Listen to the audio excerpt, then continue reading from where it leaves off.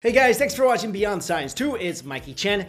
In the name of progress, human civilization during its period of renaissance began to orient its political and economic philosophies toward the establishment of financial and commercial entities. Since then, these entities have now morphed into the most powerful corporations on the face of the planet. But behind these large corporations and beyond the complicated framework of politics and business, there lies, according to some people, a hidden dominating force that controls the world's political, economic, and military systems. And at the helm of this unnoticeable hegemonic power, there are allegedly 5 influential families that constructed the current world as we know it, according to their design, and continues to dictate its ways without the notice of the common man. And so, according to some historians, scholars, and many conspiracy theorists, here are 5 of the most powerful families that control the world today. We'll start with number 5, the Rothschild family. The story of the Rothschild family is one of money, and its beginning can be traced back in the 18th century to the rise of the financial genius that was Mayer Amschel Rothschild. From an apprentice at a small bank in Hamburg, Mayer Rothschild rose to become a prominent figure in the international transactions and manipulation of money. Eventually, he installed each of his 5 sons to be his agents in the 5 major financial centers of Europe, and their sons were also sent to other financial centers to head new offices. Throughout the 19th century, the Rothschilds were responsible for stabilizing the currencies of major world governments, a role now fulfilled by the International Monetary Fund.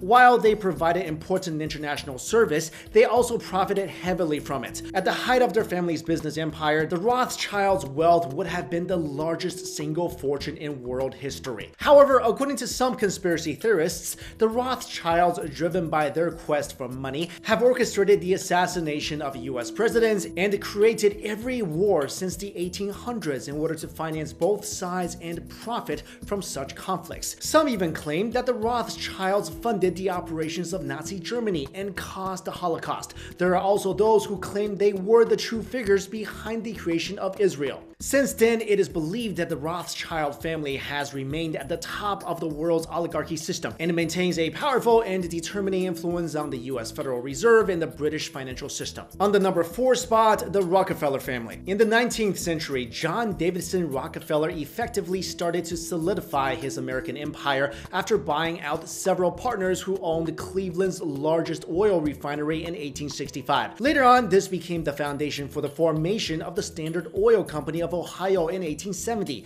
and John D. Rockefeller established a large monopoly on the industry that controlled around 90% of America's pipelines and refineries. However, some historians say that labeling Standard Oil as a monopoly is an understatement, downplaying the covert and savage tactics utilized by John Rockefeller to maintain its control over American oil. In 1911, the Rockefellers' monopolistic oil company was broken up under antitrust legislation, but the family continued to retain a large share of the business and continued to profit from it.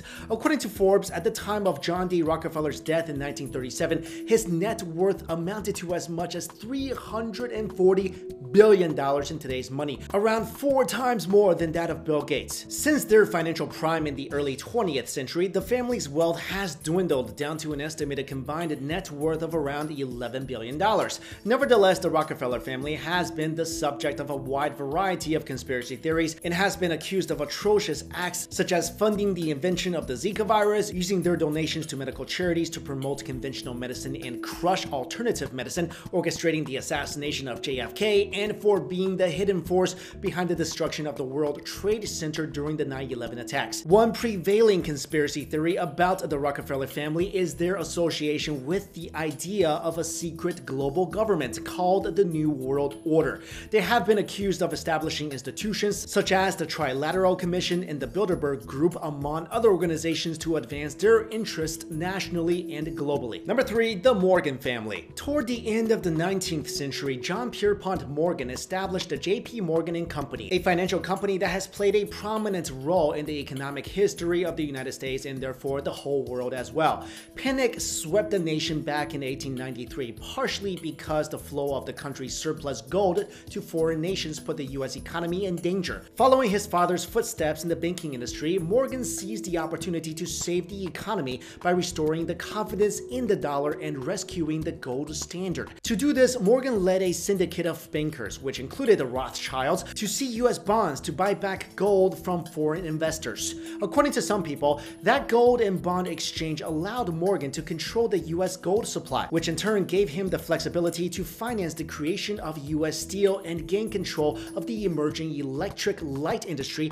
by forming General Electric. Morgan accomplished these feats by employing unethical and cutthroat business practices, which involved the elimination of competition, slashing jobs and reducing wages, and neglecting workplace safety, a greedy process which became known as Morganization. There are also those who believe that America entered World War I not for political and policy concerns, but for the profits of the banking and munitions industry. Apparently, US banks, including Morgan's, lent over 100 times as much money to allied countries than they had to their adversaries. In order to protect those loans and their interests, financiers like Morgan urged the Wilson administration to aid their allies by participating in the war. At present, rumors suggest a far too comfortable relationship between what is now the leading global financial service firm, JP Morgan Chase & Company, and the US Federal Reserve. There is even a theory that a tunnel exists connecting the two gold vaults of the New York Fed and JPM. And there's also allegations that the Morgan family is heavily involved with war profiteering. On the second spot, the DuPont family. The DuPont family is an American family descended from Pierre Samuel DuPont de Nemours and has been one of the richest families in the country. Pierre Samuel DuPont de Nemours was a French economist who immigrated from France in 1800 to the United States with his sons Victor Marie DuPont and Éléonore Honoré DuPont. Éléonore Honoré DuPont initially established E.I. DuPont de Nemours and Company, commonly referred to as DuPont,